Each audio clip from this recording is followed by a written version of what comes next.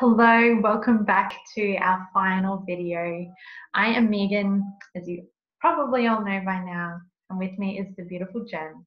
And today we are going to try and wrap this up a little bit as best that we can. And I think the best way that Jen and I can do this is to have an open and honest discussion about how we feel we have integrated trauma and how speaking from the experiences that we've had and also from the place where we are now, looking back, I think is a really valuable thing to do. But it would be great to just have a roundtable discussion and to let you be a fly on the wall and to let you into this as we kind of break down some of the things that have happened along our journey and looking back as to how we can move forward with trauma and how that has looked for us. Yes. Hi, everyone. Welcome to video 6. We did it. We're here. And like Megan said, we're going to try to bring this all together in a beautiful container, in a beautiful package. We walk through what is PTSD, stigma, the shame, the healing modalities, how it affects our brain and our body. And now we're here, coming back to self, coming back to how we are living our day-to-day lives with trauma being part of our story.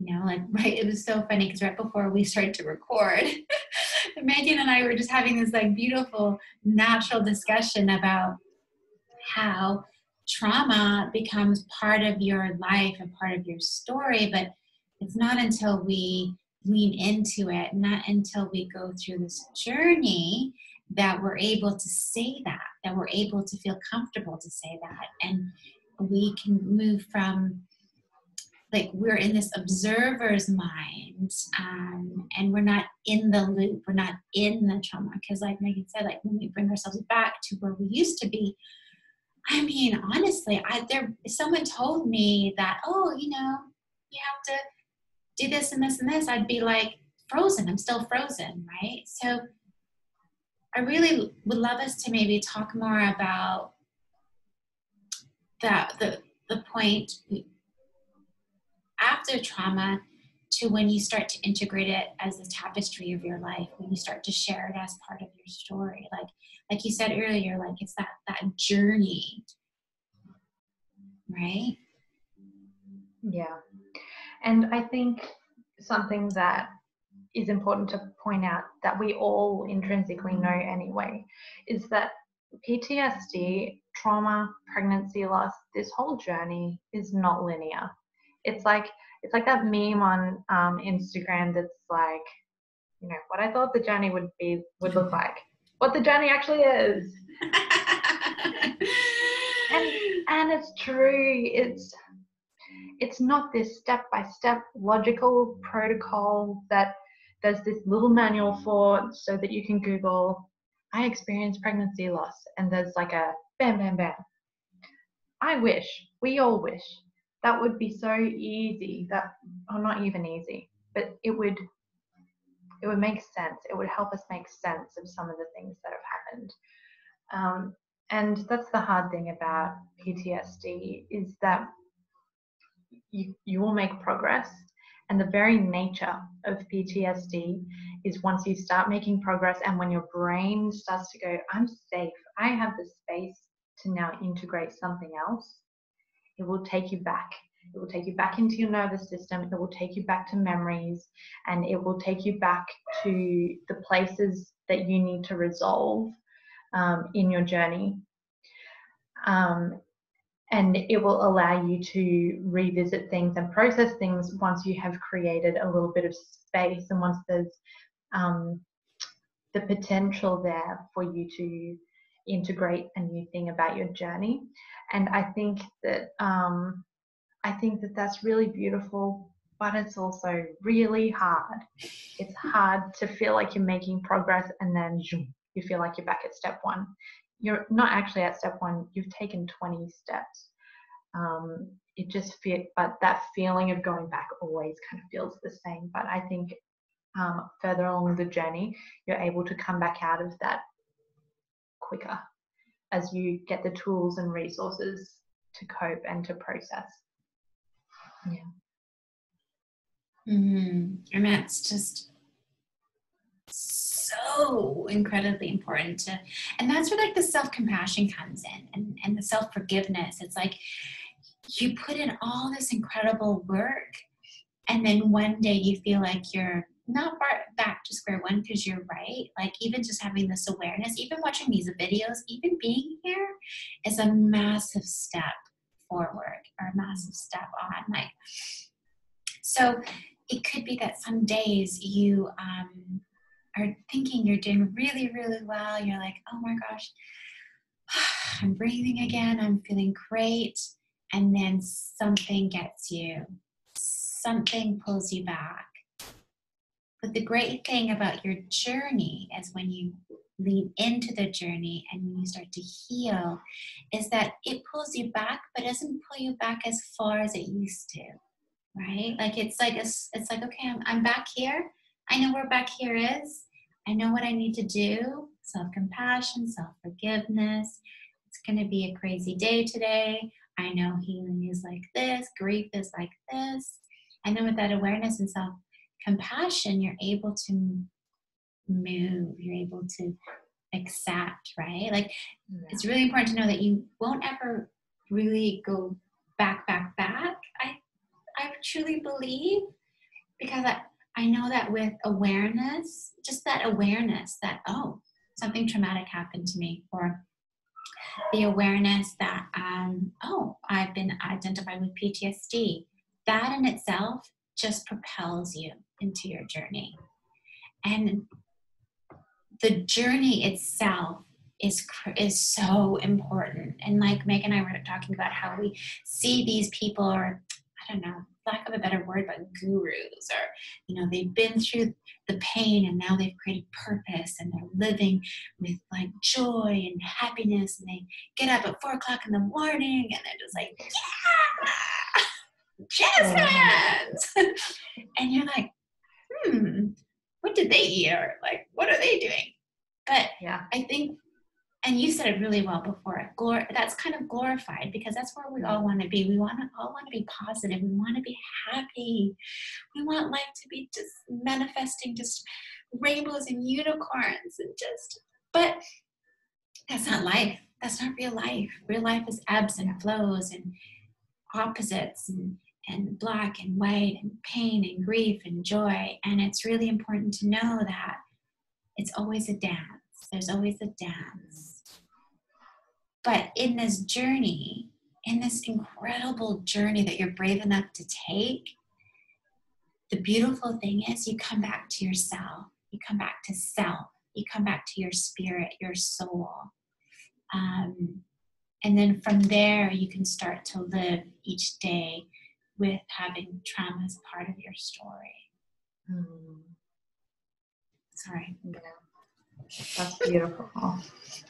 And Jen and I were talking just before we press record about how the stigma that's attached with PTSD, and also the stigma with pregnancy loss, there's a lot that overlaps in those two stories, is that it's really hard when you're in the midst of it to find examples and to find encouragement and acknowledgement for the in-between space between trauma happening and between integration and healing.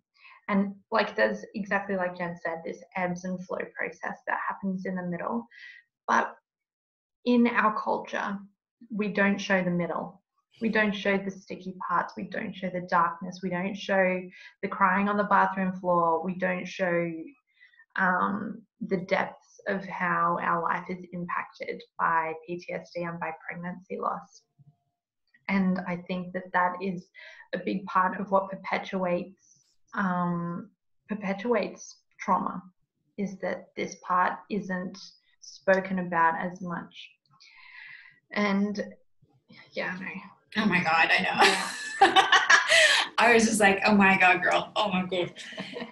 Oh my God. It's so true, because and I guess we're sharing this just to create awareness around this, but when I had to terminate our twin pregnancy, it wasn't spoken about.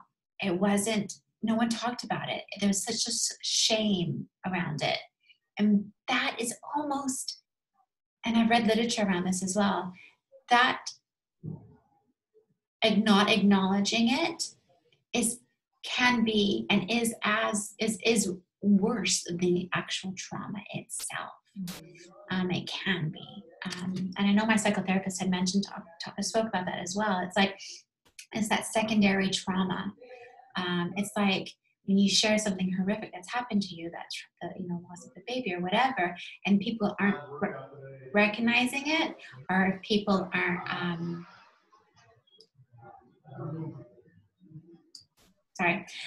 people aren't recognizing it, and people aren't able to talk about it, or they create the shame around it. That is trauma again. So you've got your traumatic event, and then you've got your trauma. And that's what happened to me with our twins, like I couldn't talk to anybody about it. No one wanted to hear about it. No one could believe why did you make that decision? And they didn't understand that the steps, the journey just to get to that decision, and then having to make that decision, going through the decision, and then no one acknowledging what happened. I mean, that's like trauma. Totally. And as a culture, we don't know how to respond to that. We don't even know what to say when someone says, I've had to terminate my twins. I've had a miscarriage. There's this pause and this confusion and this like anxiety that you feel from the other person that also rises in you to try and to block other people's discomfort. And it's this cycle, because all we've learned is to celebrate the end result of I'm healed and I'm going to tell my story about how now I live in riches and in a mansion because I've written a book and made millions of dollars off of it, or whatever it is. And that's amazing. Those people are great because they tell their story. And I think that that's the part that we can use to encourage us, that when we hear other people telling their story, that it gives us permission to share our own. And then thereby, by us telling our story, it gives people permission to share their story. And so it's this cycle.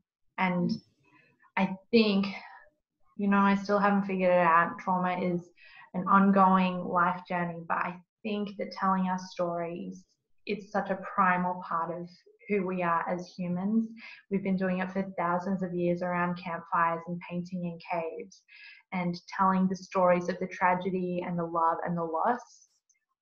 And that's how we understand other archaeological cultures, is by look at this tragic event that happened that wiped out these people, and that's how we start to understand and create sympathy. And I think that we have to look back sometimes to move forward, in that the way that we can create these relationships and conversations, and the way that we can create understanding, is to tell our stories. Beautiful. Absolutely beautiful. The healing aspect of storytelling is so profound on a primal level. That is how we've survived, is through storytelling. And we've lost that art of storytelling. Thus, we have forgotten how to normalize our pain, our trauma.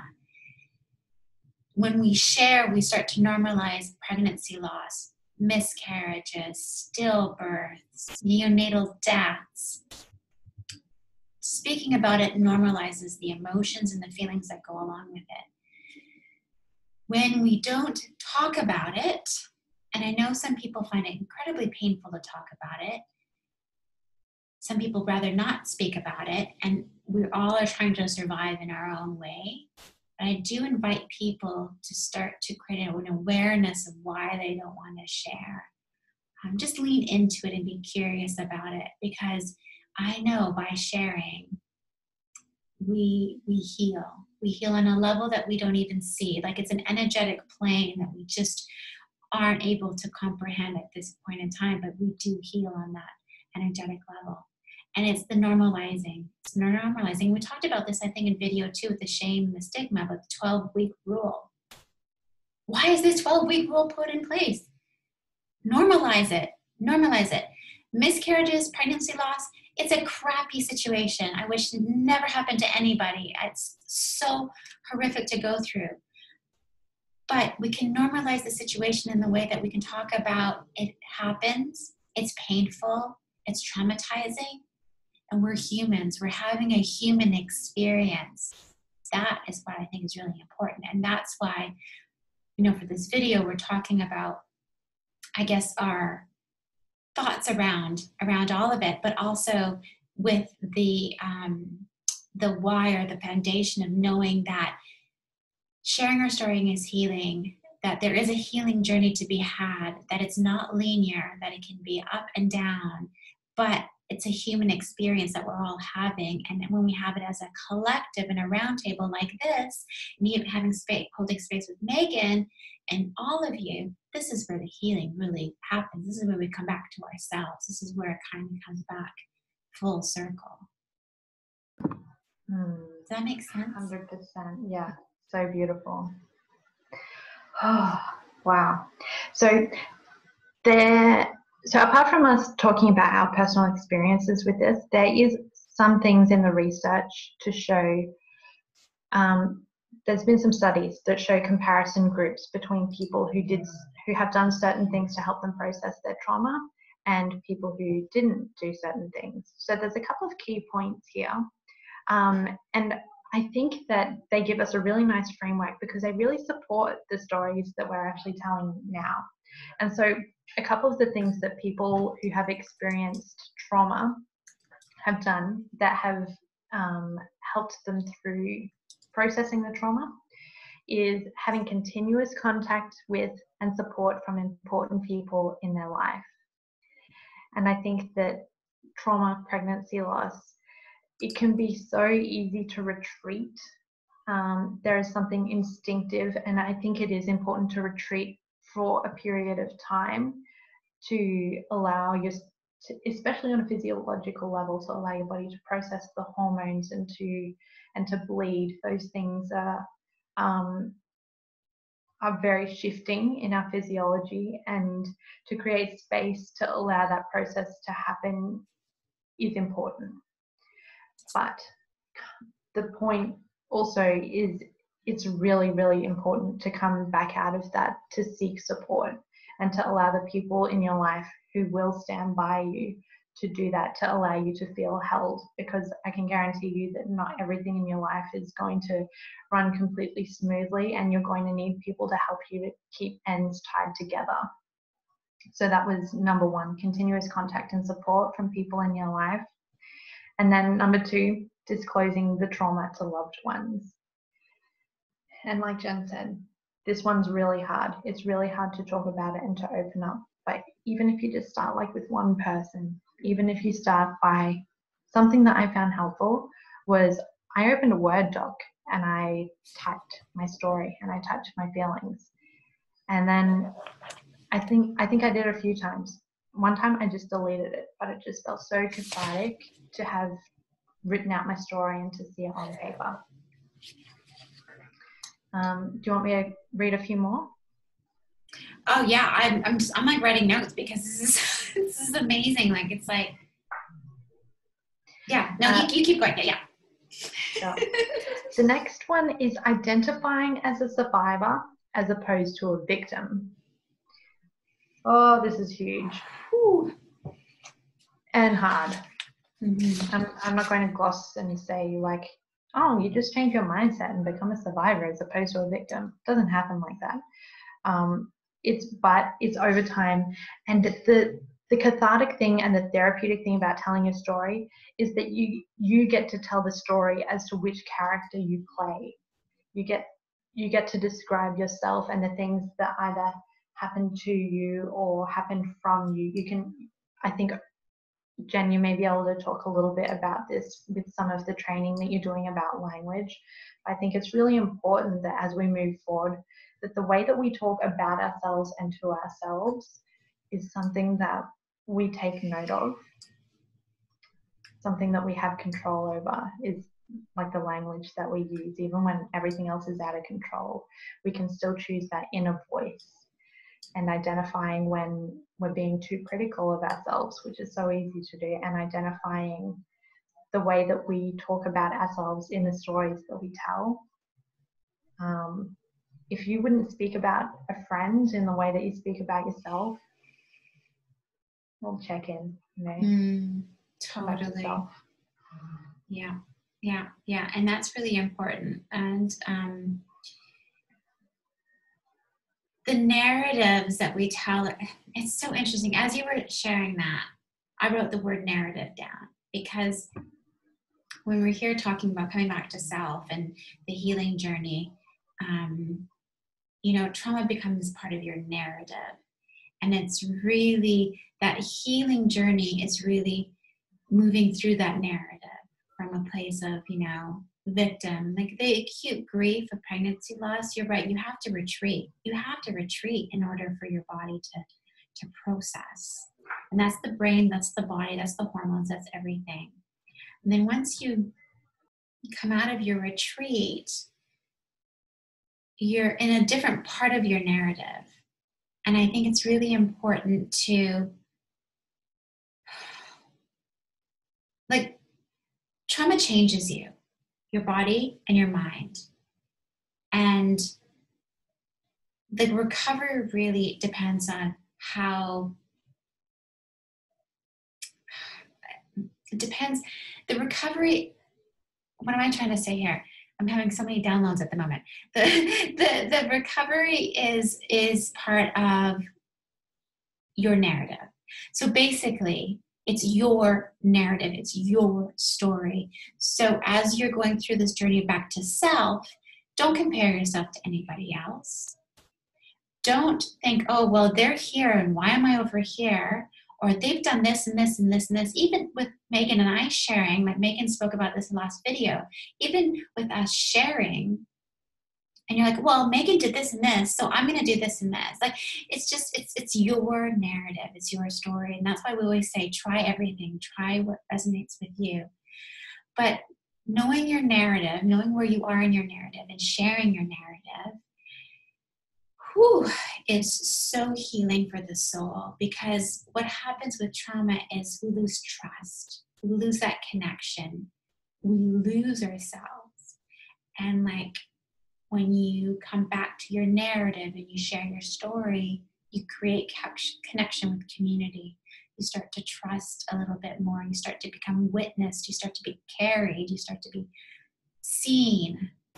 And so all the stuff that trauma kind of effed up and tore apart, with telling your narrative, it's almost like you're reclaiming. It's almost like you're being seen again. Yeah. And I think what trauma can do is make us feel powerless. It can take us out of our power because it's shocking. It changes our physiology. It changes all of the control that we have spent years mastering. Like even the physical changes, even the way that your hips will move and your boobs change, all of those things. And they're very physical reminders of things that have been taken out of your control. And so to be able to tell your story allows you to reclaim that power back. Just every time you cycle through a story of telling it, I think you might focus on a new detail, you might remember a new thing, and the other thing that I find interesting is you'll probably hear yourself tell the story differently sometimes. And I think that that's a really amazing awareness moment when you can listen to yourself and go, oh, I'd forgotten that part, or I didn't realize I felt that way, or wow, I'm hearing myself. And that shift, that's powerful. That movement from A to B there. super powerful. And I think you said it, like we moved from a place of not having power, not having what we thought we had control of, or we thought we felt some kind of control, gets completely shattered, right? And I guess with these video series and this discussion, this roundtable, we're allowing the space to have the discussion so that you can find yourself in a leader role or find that your power again in some parts. Yeah, and it starts with awareness, and it starts with discussion and knowing that you're not alone. This is community here. And yeah, and healing is not linear. Healing takes like a lifetime. And I think what happens is sometimes the healing is thick. Sometimes the healing is uncomfortable. Sometimes it's icky and it's like, ugh, I don't want to do it. And other times healing may feel lighter. Healing might feel like it's a dance of joy. And so healing takes so many different types of forms and shapes. And yeah, it becomes part of your narrative. The next part on the next points in the research, I'll tell you what they are first, and then we'll talk about them. It's finding positive meaning in the trauma, and it's being able to laugh and experience positive emotions. And I'm in several different minds about this in regards to pregnancy loss. And Jen and I have spoken about this before in a non-recorded conversation. And we talk about it over on Instagram, about how when you're in baby loss, gratitude is hard and pretty much impossible to start with. And this also comes back to, it's when we see the end results of these gurus and these people that we really idolize and who the media has really put on a pedestal, when they tell their story and they say, and I've learned these lessons from this, and they're able to describe their positive meanings, and we kind of only see that part. But to get there is, I'm going to say that sometimes we also have to say bad things happen. And when we lose babies, we don't always have to look at that and say, well, I'm gonna try and find something positive in there. We don't. I think that that's really maybe not applicable to baby loss, in that we look at the death of a baby as a positive thing. I think, and this will be different to everyone, that some of the lessons that we have learned can be the things that enrich us, but it's not always a positive thing. And we can learn to look at, like for example, for me, I have learned a great deal of empathy, and I have connected with women and made friends that I never would have made had I not had my miscarriages. And those friendships are beautiful things. But I don't look at those friendships, and I don't kind of look at the stories and go, oh, so it was a positive thing that my baby died. Does that make sense? I feel like this is a sticky thing to try and describe. And I don't know if I'm doing it justice. No, you are, and I think it's really, sorry to interrupt, I think it's really important to share this. I think it's those sticky situations that we need to discuss a little bit more, I think, definitely. And you're right, like there's such emphasis in our society about thinking positive, manifesting, look at me, I'm what hope and positivity looks like. And that's okay to a point, because our human spirit and needs some hope and needs faith and needs people to look at. But there has to also be an understanding that there is a journey to get there. And within that journey is where you're really going to unfold, where you really are going to have to look deep into the shadow feelings. And that is where the change will occur. That is where you will get to know yourself. That is where you will grow the empathy. That is where you will see, well, what happened to me was crap, was bad, shitty, And I'm going to choose to see that I've now met these amazing people. I'm going to choose to see that I have more empathy than ever. I'm going to choose to see that I do not take any BS anymore. No, you don't have to go through pregnancy loss to get to that point, but you're choosing to see these things. And I think that's very important for your subconscious brain to understand that. So if you're going more into the NLP, neuro-linguistic stuff, it's important for your brain to know that you are, your conscious brain, your subconscious brain to know that you are choosing to see these things. But I agree with you, Megan. It's not that it happened for a reason, or I'm going to look at the positive. Like, may I share a personal story? Is that okay? Please. When we had to terminate our twins, my family, this is the thing that they said the most was, well, it could have been worse. They could have been born with brain damage, or they could have died in your arms. Like, it could have been worse. So this, it was meant to happen this way. And you're just like, I mean, there's nothing to say about that. I know, I understand their intention is always to try to help me move through it or move forward, but no.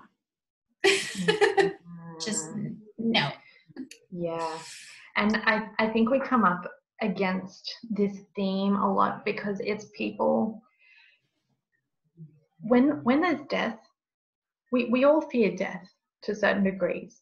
And when we speak about death, it makes other people uncomfortable. And inevitably, when we share our story and when we speak about things that make other people uncomfortable, they say these things because their subconscious brain is saying, I can't process death right now. Like, I don't know how else to process death. And so people will put their stuff on your story and on your situation. Yeah. And so they associate it. Exactly. And people want to be positive. That's what society's told us to be, right, Megan? Everyone said, be positive, try again, be positive, try again.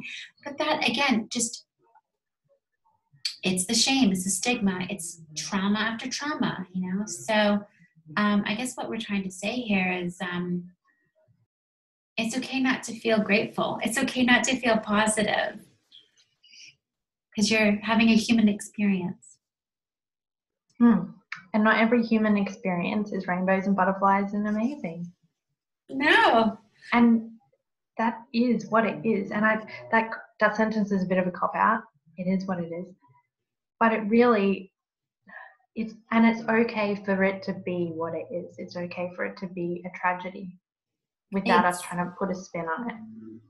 I love that. That is so powerful. That's like the exclamation mark after.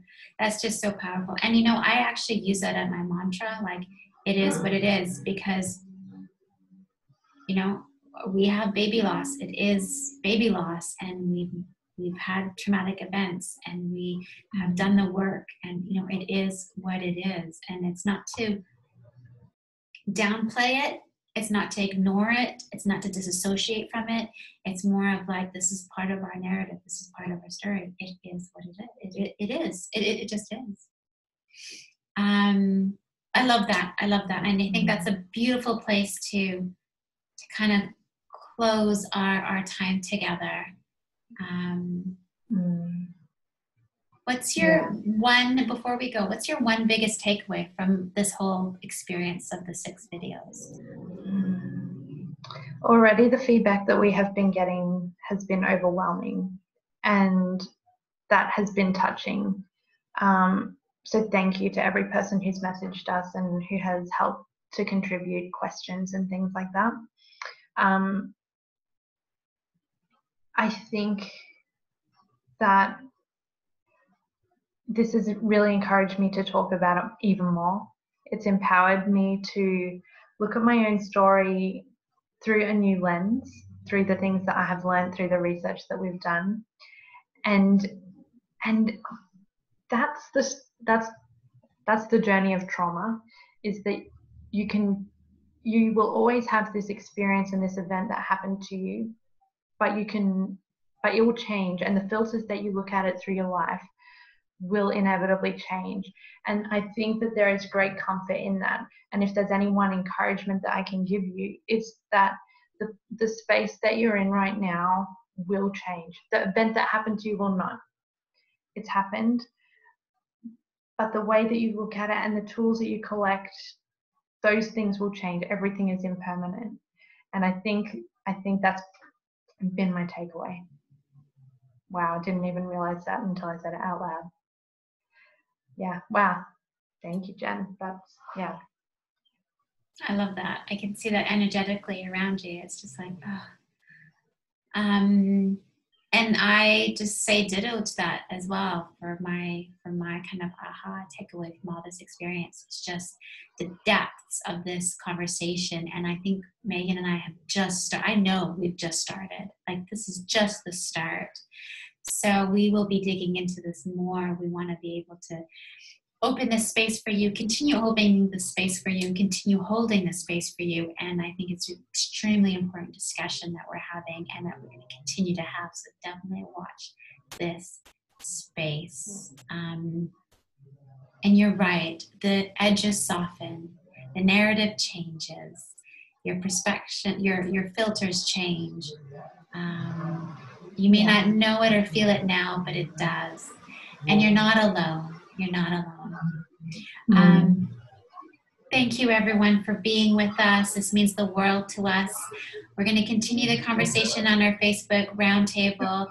Like Meg and I said, watch this space. There's so much more to come. Please reach out with any aha moments or takeaways. We would love to hear from you either via email, Facebook, or Instagram. Sending you so much love.